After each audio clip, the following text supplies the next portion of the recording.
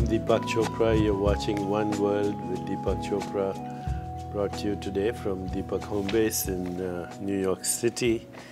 And my very special guest today is Linda Rottenberg. She's the co-founder and CEO of Endeavor. This is her new book, Crazy is a Compliment.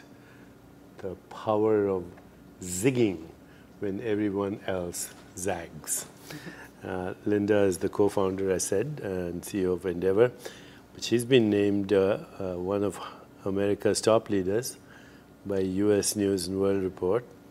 And believe it or not, one of 100 innovators for the 21st century by Time magazine.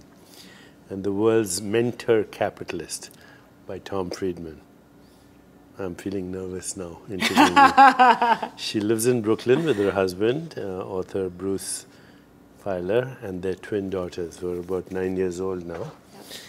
Yep. And first of all, thanks for coming here. Wonderful to be here. So I always like our audience to know a little bit about your background. Where did you grow up?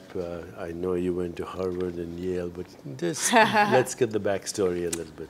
Yeah, I grew up in Newton, Massachusetts, so just outside of Boston. I spent 23 years there. Oh, you did. Well, my parents, it's a wonderful place to grow up. Yes. And I grew up, my parents were high school sweethearts who had met at a dance in Rhode Island when they were 14 and 16. And they prized education, and they were incredibly loving and incredibly risk averse. So, as I said, so my parents just assumed that I was going to then go off to law school. And I called them up and said, you know what, I think I need a year to figure out what I'm going to do. And I had this pen pal in Uruguay, and I went to stay on her couch, and then went to Argentina and started appropriately dancing with the dancing tango, but also watching the football, the soccer matches as we're here in the World Cup. And I just fell in love with the passion of the place.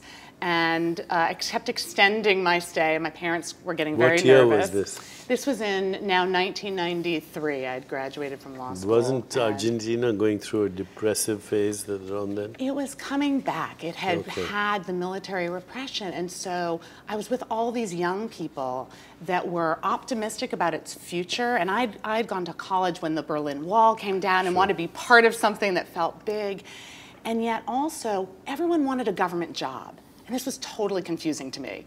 Because now, it's now 1994 and 1995, and back home you're hearing about Netscape and Yahoo, and everybody wants to be an entrepreneur, and they wanted to work for the government. So I was confused, and I kept telling the story of Steve Jobs and Steve Wozniak, and people would come up to me, my friends, and say, nice story, doesn't relate to my life. Yeah. No one here is going to give me money for my crazy idea, and I don't even have a garage.